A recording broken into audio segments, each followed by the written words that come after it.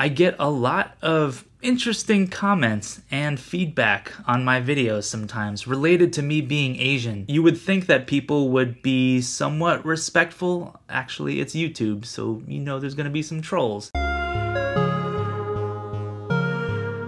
While most people are actually extremely positive and super inquisitive and they really want to learn, there's this challenge of the small amount of people that are here to troll. Let me give you an example. So a lot of my videos recently have been about the Mac Mini M1, Apple's newest Mac Mini that I am kind of obsessed with. I made an entire playlist about the saga of, you know, getting the right Mac Mini for me and all the little peripherals and stuff. You can already see that I'm getting excited, right? Like, I love to talk about technology. I love to share the information with y'all. But there were a couple of those videos that I made, specifically the ones where I was like, I'm gonna return the 8GB Mac Mini because I'm having a lot of problems with it. And you would think that race and ethnicity has nothing to do with that, right? But I got a few comments, one of which was just extremely inappropriate. It actually said, I thought Asians were supposed to be smart.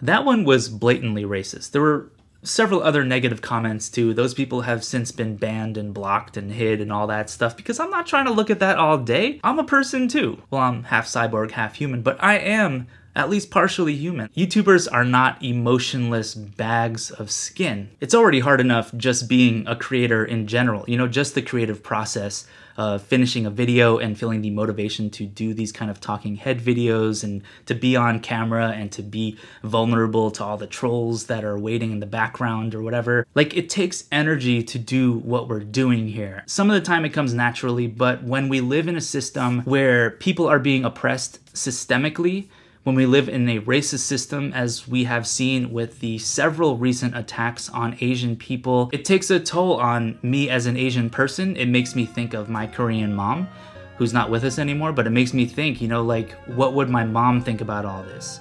How did my mom stay so resilient and focused and almost like impenetrable when it comes to people, you know, just throwing blatant racism at her? I experienced so many microaggressions, so many obvious aggressions towards my mom.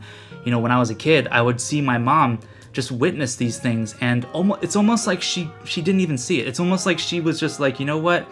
I'm not gonna let that affect me today. Anyone who's watching this, whether you're Asian or, you know, whoever you are, we all have that resilience to overcome oppression and to overcome people acting a damn fool in our lives. It takes energy though. It takes practice. It takes a lot of that kind of resilience that I talked about with my mom.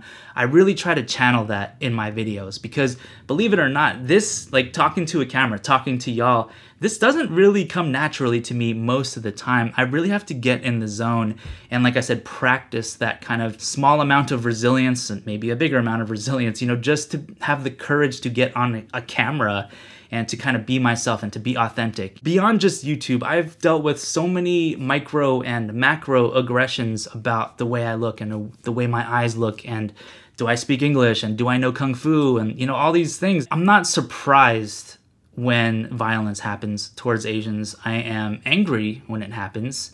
I am scared when it happens. I'm sad when it happens, because it's not just happening to that person. People like myself see what's happening in the world, particularly targeting towards Asian people, you know, the violence and the oppression and the model minority myth. Like, keep quiet, you're supposed to be smart and stay in the background, Asian person. Like, I wonder, you know, how much do I adhere to that model minority myth by not talking about these kinds of things? But I do feel like it's important to recognize that racism is horrible. Racism is wrong. Racism is inappropriate.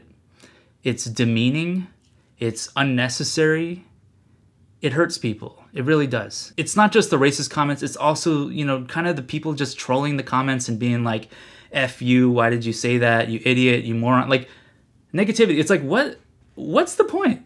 What is the purpose of that? And also the question of, like, what can people do to combat anti-Asian racism? The big thing that I can think about is to practice anti-racism. Not in a superficial, you know, just post something on Instagram and be like, I'm done.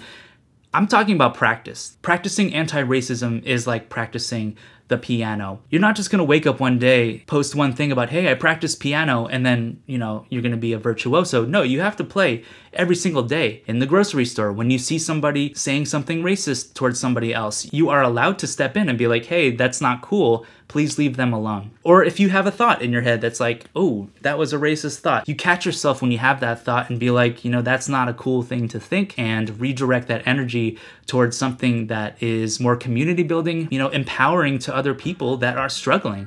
In this moment, there's a lot of Asian people, including myself, that are struggling. And on a big positive note, I mean, I really appreciate everybody that supports my channel, and I just hit 17,000 subscribers, which kind of blows my mind. I also started a Discord channel. I'll leave a link to that in the description. It's available for a week, so be sure to jump on that if you're interested. Thank you so much for watching this entire video. I know it's not the most fun thing to watch or talk about, but I think it's really important, especially right now, to support our Asian community and other Asian creators. Give a little extra love, you know, maybe send them a pizza. You know, I like pizza. You know, DM me. Please send me a pizza. I would love that. Think about how you're spending your time today and try to make the world a better place for other people.